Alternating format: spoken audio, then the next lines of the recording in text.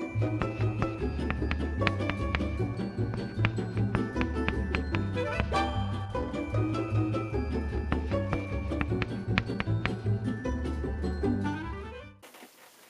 guys, Adam here. Hope you guys are having a great holiday break. Sorry that I haven't put out any videos in a long time. Just been so swamped with work, which is a good thing. It's actually stuff that I'm interested in, and I'm having a great time with that, but just haven't had time to do board repairs and therefore videos and stuff like that for a long time.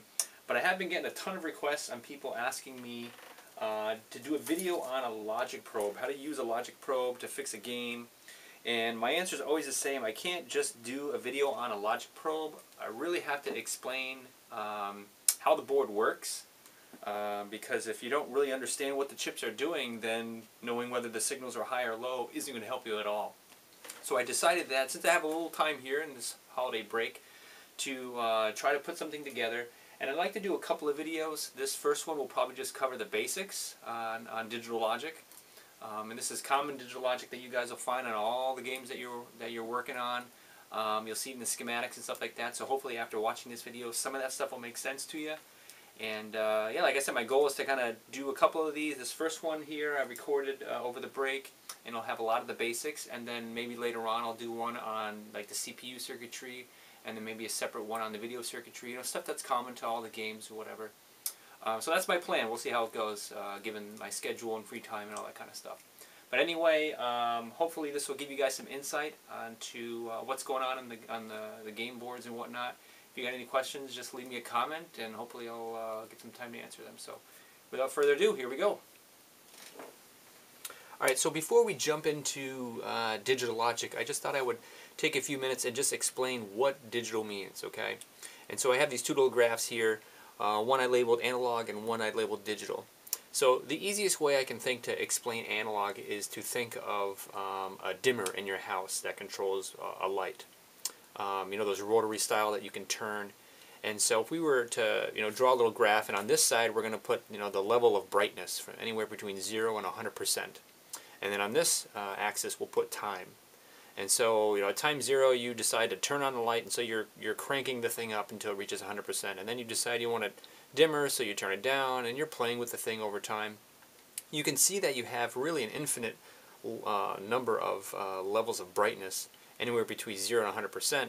Depending on how fine-tuned you're playing with this dimmer, you can get all sorts of various values, okay? Excuse me. Compare that to digital, okay? And digital is like any other light switch in your house. You just either flick the thing on or you flick the thing off.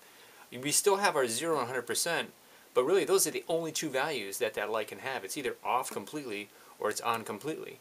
And so you can see, you know, it's off right now, and at some point in time you want to turn the thing on, and you do that, and it just goes bam right to 100%. And then you turn it off, it goes to 0, and so on and so forth over time as you're playing with the light switch. And so that's the main difference, is that in digital speak, or whatever you want to call it, there's really only two values. It's either completely off or completely on, where analog can be any variation or combination between. And so I wrote down these terms because I'm probably going to be using these, you know, throughout my discussions, and I just wanted to make sure that I kind of threw them out here so they wouldn't be confused. So when I'm talking about something being on or off, or true or false, or 1 or 0, high or low, they're all the same, okay? I mean the same thing. If it's on, if it's true, if it's 1, if it's high, it's up here, okay? And if the signal is off, or if it's false, 0 or low, and it's down here, all right? So I just want to throw that out there so that you guys can understand as I'm talking about this a little bit more. All right, so now that we talked about analog and digital, what digital means, let me try to explain how that applies to your arcade game. So your arcade game PCB, all right, 99% of the stuff on there is all digital, okay? And it runs off of a 5-volt rail, 5-volt power supply. So what that means is, if you were to start probing your signals with an oscilloscope, okay, and not a logic probe, we'll get to that, but an oscilloscope actually measures, kind of like a voltmeter, graphically what's going on that line. So if you were to probe any one of those digital signals on your PCB, it would look a lot like this picture here that we did, where it would, you know, nice sharp edges, hopefully, but it would be bouncing around. You know, it would go 0 volts, and it would go to 5 volts for a while, and 0 volts for a while over time, and who knows? I mean, depending on the purpose of that signal, you know, it's going to be doing different things. But the key thing to understand here is that all of the digital logic on your PCB, with some small exceptions, is running off of a 5-volt power supply, okay? So when I say that a signal is high, when I say that a signal is a logical 1 or that it's on, it means that it's very close to, if not equal to, 5 volts. It's up in this range, okay? And if I say that a signal is off, or that it's a 0, or that it's low, it means it's down in this range, very close to, if not 0, okay?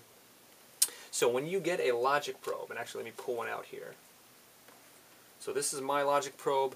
I don't say that this is the best logic probe in the world. I found this years ago and it served me well, so I've never had a need to get another one. This is an HP logic probe. What does it say here?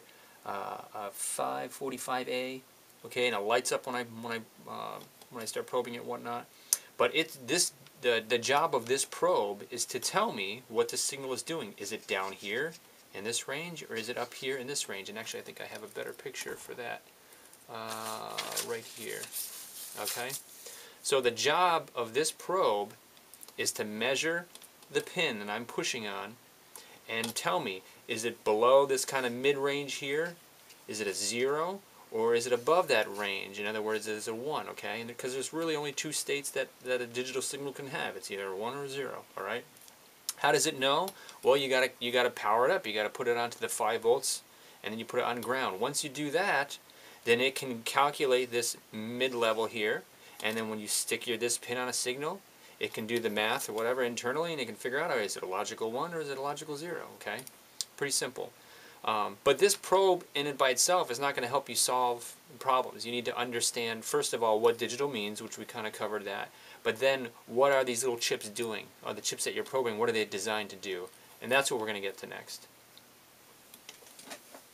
Alright, so if you pull out any of your schematics for any game, okay, you're going to see a lot of these little symbols, alright? And these are called logic gates. And they're called logic gates because they control the flow of digital signals, okay, through your PCB. And so there's all different types, and they all look funny. And so this next section is I'm going to try to explain to you, starting from the simplest to the more complex, what these gates do and how they work, okay? So let's start with the absolute most simplest, where's my marker, gate that I can draw up, okay? And actually I think I can probably do 2 at a time, so let me just draw a line here. Alright, so the simplest one is a buffer. And a buffer looks like this. Looks like a triangle. Alright? And with every logic gate, you have 1 or more inputs and 1 or more outputs. And information is flowing in one direction, okay? And so let's call this A, and let's call this, I don't know, let's call it Z, okay? So if you look at, and let me just actually take a segue here and throw this up, if you look at a TTL Databook or Logic Databook, you'll find what they call truth tables, and these truth tables explain basically how each one of these gates work. I'm going to go over that, don't worry about it. But I just want to throw this up here. I actually have a physical copy that I find very valuable. I keep this with me on the bench when I'm debugging boards and stuff. I love it. You don't need to have a physical copy. I'm sure you could find one somewhere. But there's actually one on my website, and I'll throw up the link right now. If you follow that link, you can go to a soft copy of the TTL Databook, which will basically tell you what all those little chips on your arcade game do, okay? Assuming they're TTL, alright? And so I'll probably reference this actually throughout this video as I talk about different logic gates and explain basically how they're implemented in some of these parts. But I just wanted to kind of throw that up there right now. So if we look at what's called the truth table for this gate, this is called a buffer, alright? And its job is to basically take whatever's on A and pass it to Z. That's it. Does it manipulate the signal in any way? If this is a 1, this will be a 1. This is a 0, this will be a 0. Okay, it's as simple as it gets. So the truth table for that would look like this. Okay, this is what a truth table looks like. It's very simple. Okay, inputs are on the left, outputs are on the right, and you just go through all the possible combinations that A could be. Well, it's simple. A is a digital signal. It can only have 2 values. It can either be 0 or a 1. So in this case, if the input's 0, the output's 0. If input's a 1, the output's a 1. That's it. That's the truth table for this guy, okay? So, let me segue back to this real quick. I wonder if I can do this quickly here. If we were to look at, let me see what I can find. You know what, I lied to you. I tried to find the truth table for my buffer, but I think because it's so simple, they're not putting it in the data book here. So sorry, but that's alright. I think you can kind of get the idea of how this thing works. I'm sure there'll be truth tables for the more complex ones. So let's move on to the next one. The next one is an inverter.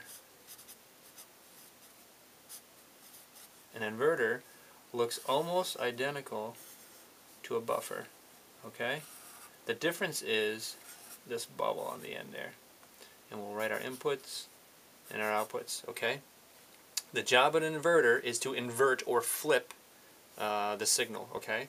And so if we write our truth table here, alright, and we draw all the combinations for the inputs, 0 and 1, the output would be the opposite. Okay? That's what that little bubble means. Remember that, because we'll be going over other gates, okay, some of which have bubbles and some of which don't, and all that bubble really means is if you were to take the output for a certain gate, you're going to flip it. Okay? That's all it does. I'll use that term flip because it just means that you're taking a value of whatever it is, 0, and you're flipping it to a 1, or a 1 you're flipping it to a 0. Okay?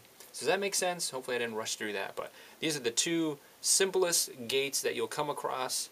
And this kind of gives you an overview of some simple truth tables. Okay, we're going to move on to a little bit more complex ones now. So the next two, all right, that we should go over. One is an OR gate. Okay, and it looks like this. Don't ask me why they decided to draw them this way, but this is how they look. Okay, it looks like that.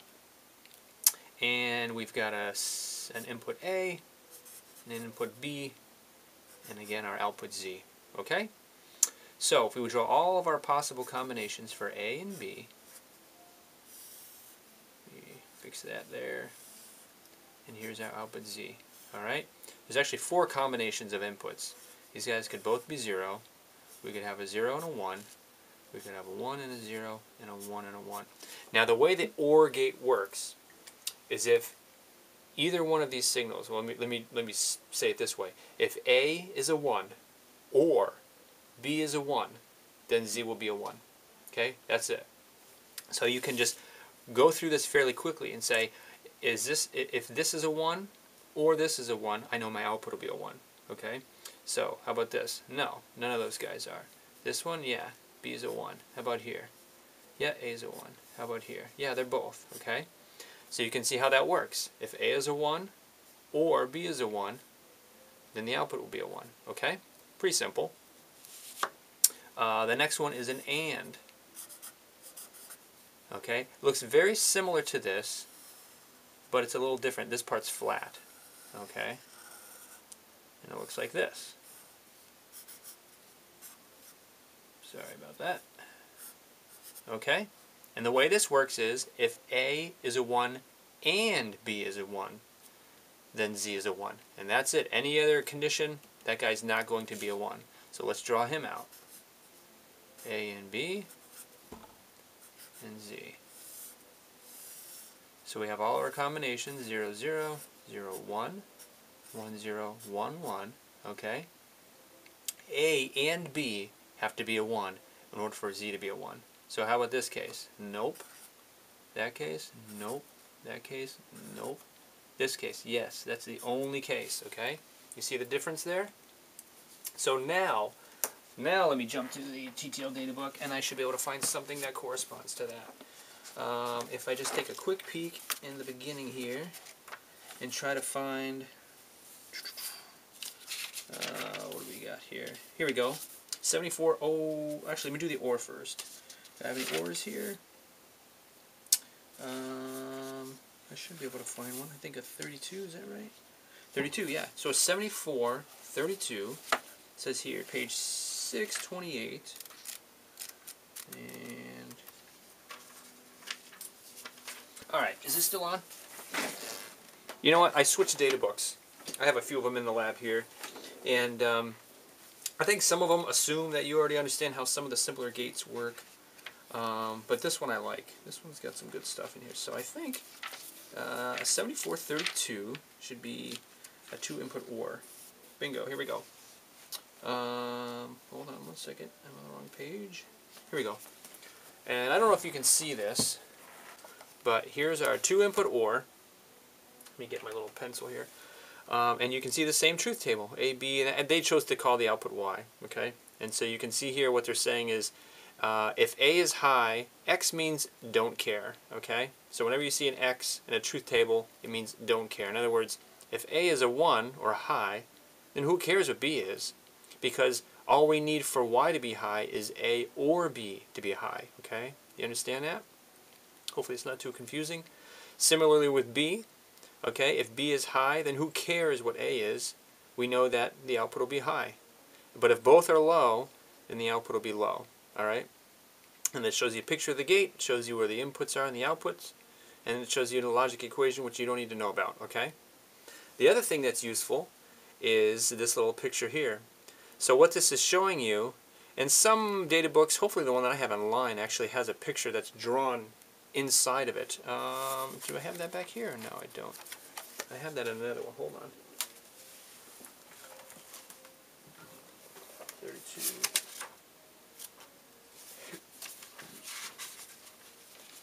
Yeah, that's kind of what I like about this one here, is that it actually shows you a little picture, okay, of the part. Here's pin 1, and then it shows you where how all the little gates are drawn. But this one does the same thing, it just does it differently by showing you, well, here's what one gate looks like with A, B, and Y, and then it shows you all of the different signals here.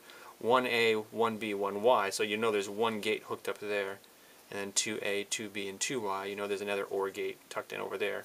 And so there's just two different ways of representing the same information. But anyway, that's an OR gate, so let's take a look at an AND gate.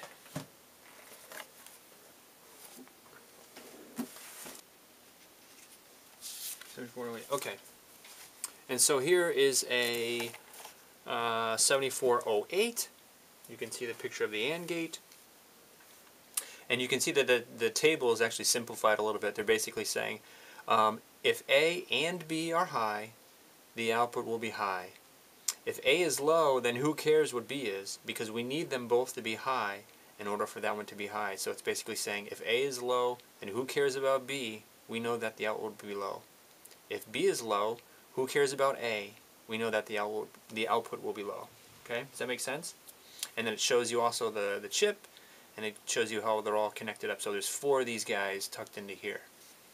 Alrighty, so those are the two, aside from like the buffer and the inverter, those are probably the next two simplest ones.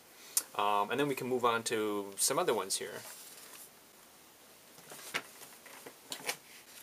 Actually, I think what I'm going to do is just leave this here, because the next two are variants of this, okay? So remember we talked about before about difference between a buffer and an inverter was that little bubble there.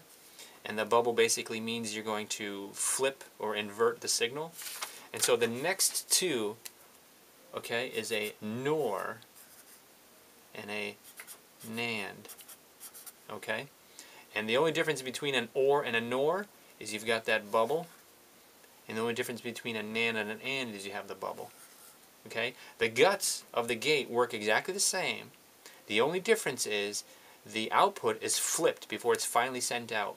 So this would be for an OR. And a NOR would be the exact opposite. Okay? It would be 1, 0, 0, 0. Alrighty? And for a NAND, if this is an AND, and this is a NAND, then it would be this, you know, the same thing but just flipped. 1, 1, 1, 0. Alrighty? And so throughout your schematics, and I encourage you to just, you know, even as we've gotten this far, take a look at your schematics. Take a look at Pac-Man schematics, Galaga schematics, whatever you've got. These things will start making sense to you now. You can see these gates all across your schematics. Some with bubbles, some with not, and now you're starting to get a feel for what these things are doing. Okay. One other thing I should note before we move on, sometimes you'll see, this is what's called a 2-input gate, or a 2-input OR and a 2-input AND. There's no reason why you can't have a 3-input OR, right? So let's draw that out. Okay, so now I've got 3 signals. I've got A, B, and C, and I've got my output Z. Just like before, the logic is the same. The equation for this guy is the same. This has to be a 1, or this one, or this one, in order for that one to be a 1. And so if we drew out the truth table real quick, of course the truth table is bigger now because we've got more inputs. The more inputs you have, the more the larger this truth table is going to become. Alright, so if we draw all the possible combinations, okay, where we used to have 4, now we've got 8. It pretty much just doubled. So they could all be zeros, or this one could be a 1. 0, 1, 1, 1, 0, 0, 1, 1, I'm sorry, 0, 1, 1, 1, 1, 1, 1. Okay, 8 combinations. Logic's very simple. If any of these is a 1, the output would be a 1. So you can kind of just rip through this really quick and say, yep, yep, yep, yep, yep, yep, yep. Okay? So you'll see ANDs, you'll see ORs, with at least 2, if not more, inputs. And it just shows you that you can take a concept like an OR and AND, and you can expand it to any number of inputs. Okay? I'm not going to draw out the AND, but you can kind of get the idea. Everything, okay, in an AND, all of the outputs would be 0 except for the one case where all of the inputs are 1, because that's how an AND works. All inputs have to be a 1. Alrighty, so let's move on. Alright, so let's see, what else? Actually, let's do 2 more real quick before we move on to some more complex stuff. You've seen the OR, excuse me, and there's a variant of that called the XOR, or exclusive OR. Okay, don't let the name scare you, it's not too bad. It looks just like an OR gate, alright, except that there's another line right here. Okay? And let's draw all our signals here, A, B, and Z. The way an XOR works, okay, well, let's review the OR. So the OR is, if this is a 1 or this is a 1, the output will be a 1. Exclusive OR means that only one of these can be a 1 to drive this to be a 1. And so if we go back to the OR real quick, alright, and our truth table looked like this. Actually, let me leave that right there. The truth table for an XOR is very similar. Z 0, 0, 0, 1, 1, 0, 1, 1.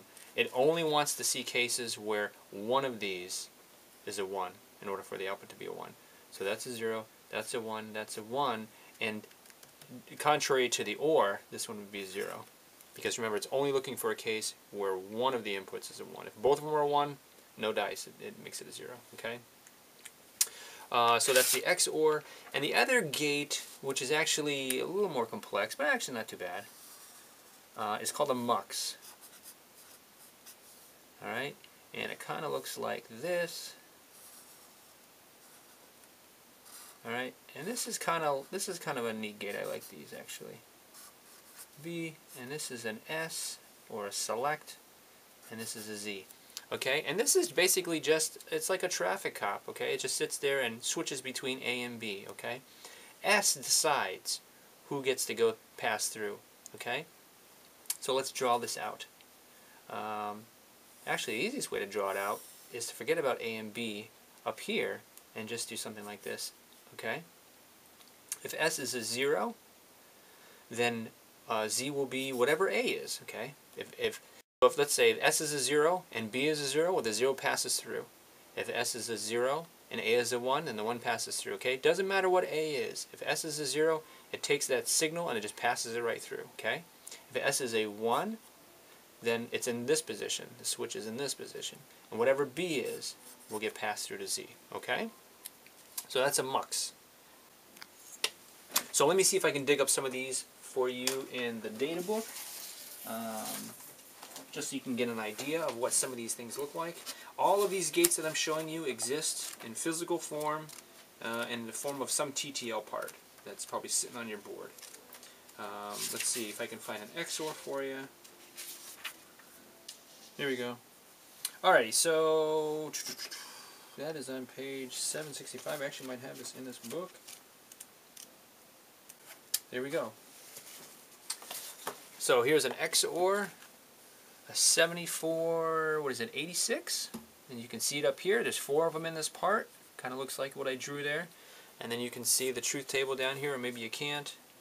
Actually, that's, yeah, okay, so that's the truth table for the XOR. I was thinking of the mux.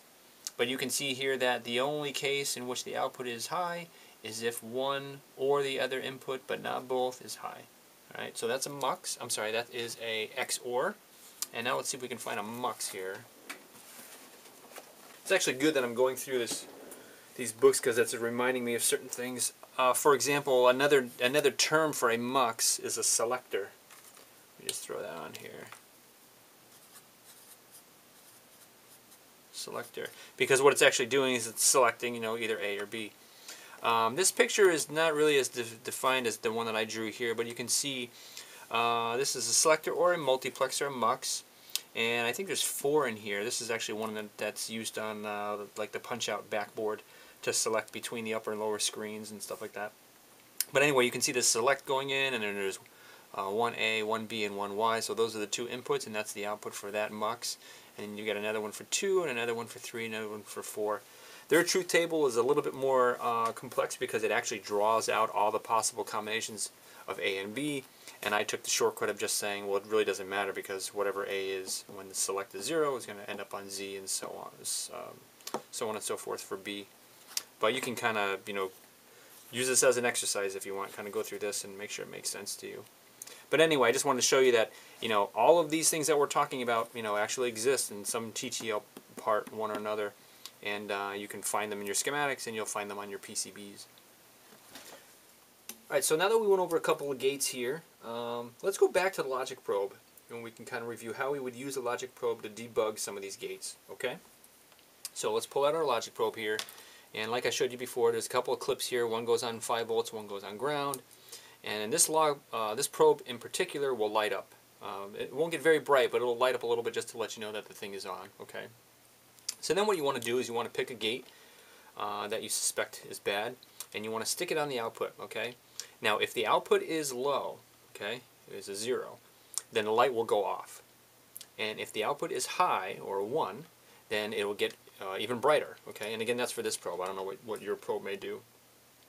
So you stick it on the end there, and you figure out whether it's high or low. Now, most often than not, in fact, what you actually want to see is that it's not high or low, okay? In other words, this light is not all the way on or all the way off. It's actually flickering on and off, because there's traffic that's flying through, okay? Logic signals are propagating through your schematic, and they're always changing depending on what's going on with the board and everything like that. They're high and low, and they're flying all over the place. And so that's what you want to see, actually. You want, you know, as you're probing these signals, if you're seeing this thing blinking like mad, that's a good thing. That lets you know that things are alive and they're working. What you don't want to see is a signal that is just pegged high all the time or pegged low all the time, okay? That should very rarely ever happen, and that's usually a good indication that there's something wrong. So what I typically do is, you know, I have an understanding of the schematics, and eventually we'll get to that point. But I have an understanding of the schematics, and I'm looking at sections of the schematic where I think the problem may be, and I just start picking gates, and I start looking at the outputs, and I'm looking for a case where the output is stuck high or low, okay? When I see, let's take this gate for example, and let's pretend that it's an OR, so forget the bubble for a second. Okay, so I'm probing an output, and all of a sudden that thing is pegged low, okay? Well, I know by looking at the truth table, the only way that that can happen is if both the inputs are low, okay? So then what do? Well, I go back to those inputs and I see, is that the case? Is A and B low? If one of these is high, or if one of these is toggling, meaning that it's going high even for a moment, well then this should never be low all the time, okay? So as soon as I see something like that, bam, I know that this guy is not functioning properly according to the truth table, and I pull him out and I replace him with one, you know, that is. Similarly for the AND gate, you know, I do the same thing. I stick it out on here, and I see that this guy is pegged high. Okay, well, the only way that can happen is if both of these guys are high, right, according to our little truth table here. So if either one of these is low, even for a moment in time, well, then this should never be high all the time, and in which case that guy's, you know, an issue, and I would pull him out. So to kind of show you a little bit more in detail, you're never going to see just a gate just sitting out there in your schematic all by itself. You know, it's always connected with a bunch of other things going on. And so what I usually will do is I'll start here, and I'll measure with my probe. Is it high or low? Is it toggling? Okay, and then I check the input. Does that make sense? Yep, okay, and I just keep kind of working my way back. Okay, now if this was toggling, then I probably wouldn't work my way back. But if this is high, why is this high? Is it because the gate is bad? Well, I don't know. I got to check this point, okay? If I check this point, and I look at my truth table, and it looks like that this inverter is doing its job, well, then I just keep going back, okay? Is this AND gate doing its job? I measure him. Oh, no, something's wrong here, okay? And I measure this guy here. And so you want to start at a fixed point, and then you want to work your way back, okay? And if you convince yourself that a gate is doing its job, well, then that just means that something down here is causing a problem up here, okay? So start here, work your way back until you find a gate that looks sketchy, and then you replace them, okay? And I'll go into some of the most common circuits and stuff on the other boards, like you know, Pac-Man and Donkey Kong and all that good stuff. But for right now, this is just a tutorial, just an example of how to kind of pick a section of a schematic and kind of go through and debug a little bit. All right, so now we're going to talk about something that's a little bit more complex, but hopefully not too complex. Okay. Your board, your game board, needs to have a concept of time, okay? It's writing things to memory, and then later in memory needs to read those back and understand them and things like that. So there's this concept of time that's going on in your board. And the way that that's accomplished is through a clock, okay? And a clock is just very simply a toggle, a binary signal that just toggles between 1 and 0. And it just keeps doing that in a very regular fashion, okay? Some games run at 6 megahertz, and that just basically means that the frequency of this clock is 6 megahertz. Okay, that's running the whole board. Some games run at 12 megahertz. There's all variations. You can look it up on Clav and on MAME and stuff like that, and you'll figure out what rates these games run at. But the whole gist here is just to understand basically how this element works. Okay, so this element is called a flip-flop or a register, and like the other gates that we've seen, it has an input, and in this case, it has 2 outputs. Okay. Something that you'll probably see in the schematic, you'll see signals with a little line over the top, okay? So you can see there's an output here, Q, and then there's an output Q with a line. Some people call it Q bar because it looks like a little bar on top, okay? All Q bar really is, or when you see a signal with a line over it, all that means is that it's the original signal and it's inverted, it's flipped, okay? So if we were to, actually I can draw this in here, this would be Q, and if I sent Q through a little inverter, draw my little bubble there, then this would be Q with a bar. Okay, does that make sense? So when you look at your schematics, lots of times you'll see a bunch of inverters, kind of scattered throughout. You'll see a certain signal name over here, and then the signal name, the exact same signal name with a bar on top. That just means that it's inverted. It's just flipped. Okay. So the way that this flip-flop works is you have a clock that's feeding into it, so that this thing has some concept of time. Okay, and every time that the clock goes from low to high, you can think of it as a camera. It takes a snapshot of what D is, and it sends it out the output Q. Okay. Once that snapshot is taken, D can be any value. It can go high and low. It can move all around. This output will stay fixed until the next picture is taken at the next rising edge. Okay. They call that a rising edge when it goes from low to high. So you can see here, all right, clock's toggling. At this moment in time, D changes, alright? The output doesn't change, though, until D is sampled at the next rising edge. As soon as that rising edge happens, it takes a snapshot of D, and you can see the output Q changes, okay? And then similarly downstream, you can see, D changes right here, but it's before the rising edge, and so you don't see anything changing on Q until that rising edge happens. It takes a snapshot of D, and it pops out on Q right there. So this is how information is stored. You've got some clock that's running, and then D is doing whatever it needs to do, and then the clock basically samples it in different periods in time. So how would you debug something like this? Well, again, look for cases where your outputs are just stuck at a fixed value, and if the input is toggling and the clock is obviously toggling, then something doesn't seem right. Most often than not, if for boards that are like completely dead, you'll find that a lot of these outputs are pegged high, and then when you go and check the clock, you'll see that the clock is actually either high all the time or low all the time. And then what you would do is just follow that clock circuit back, you know, like I was showing earlier. You know, if this was your clock and it's stuck, then you would start working your way back and figuring out, okay, what is it that's generating the clock that is causing you problems?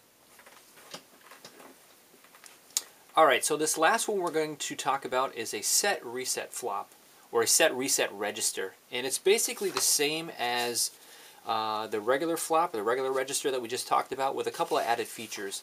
You'll notice that we have two more inputs now. We have an S, which stands for set, and C, which stands for clear or reset. And basically what those signals do is allow you to force the output to be either a high, if we want to set it, or 0 or low if we want to clear it, irregardless of what D is doing. And so if you look at the truth tables, it'll mention, you know, when clock is going from a low to a high, if set is a 1, then this will be forced to a 1. Or if clear is a 1, it'll be forced to a 0. Okay, so it's set and reset. What you also will notice is that on these flops, usually there is an inversion on these inputs. So there's a little bubble. And all that means is, under normal cases, when a signal is a 1, it would mean something. Okay, so like if this was a 1, it would set it. But by having that inversion there, they really want to set this flop when S is a 0. Okay, so remember that bubble means it's inverted. And so in this case here, now that we've got these bubbles here, if S is a 0, then Q would be set. And if C is a 0, then Q would be cleared. Does that make sense? And so take a look at the data book. It'll kind of give you a little timing diagram. I didn't put it in here because it's kind of verbose. There's quite a bit to it, but you can get an idea as to how it works based on the clock and then based on, you know, what these signals are doing. So how would you debug something like this? Well, like the normal flip-flop, you want to take a look here on the output and see, is this thing just high or low all the time? But there's a difference now. If this is high all the time, then what you want to do is you want to take a look at this set input. Is the set low all the time, which would set this? If so, okay, well then maybe there's something wrong here. Similarly, if this is low all the time, we'll take a look at the clear. Is clear low all the time? All right, well then that means there's something downstream that's forcing this guy to be cleared all the time. So it's similar to the normal flip-flop, but it's just got some other features, the set and the reset, that kind of throw a little extra in there. So something to consider when you're debugging this guy. You know, I was going to wrap this up, and then I realized there's probably one more thing I should cover very quickly, and that's this concept of floating.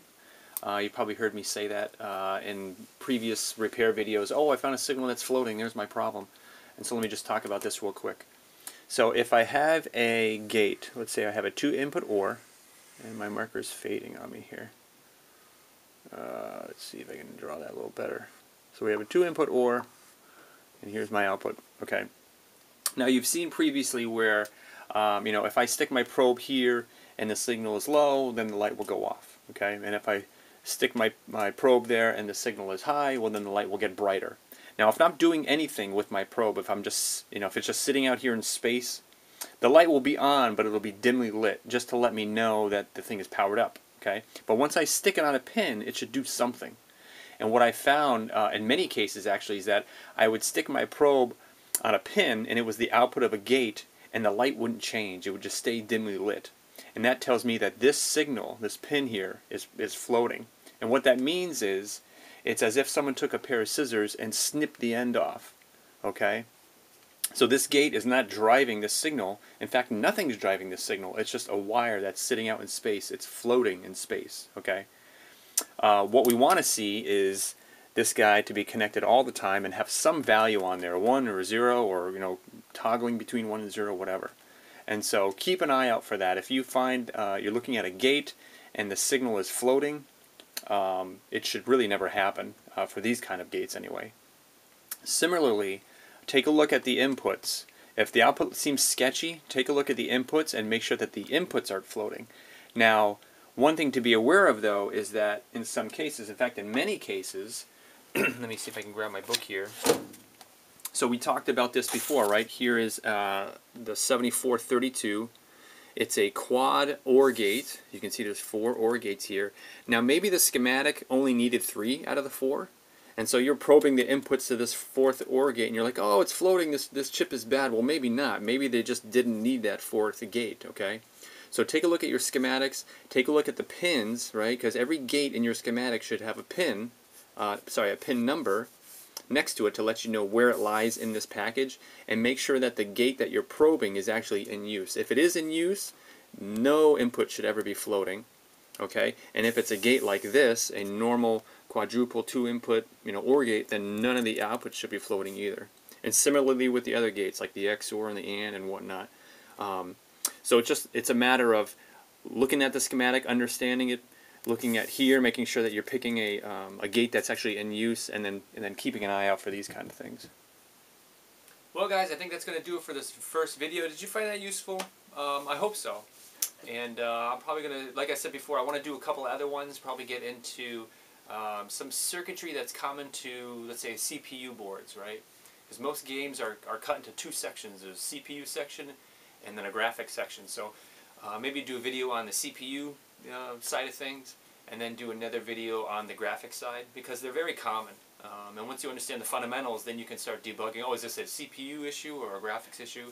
But we did pretty well in this video. We covered a lot of stuff, covered a lot of the basic logic gates, covered digital logic, what it means, covered even some flip-flops and this whole concept of signals floating and whatnot. And we're clocking in about 40-something minutes. That's a pretty sizable video, I think, to get started.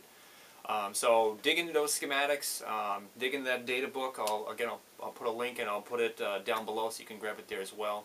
And let me know what you think. If you guys have any questions about stuff that I covered in this video, just leave a comment and I'll do my best, time permitting, to answer them and hopefully help you guys out. So I think that's it for this one, and we'll catch you on the next one.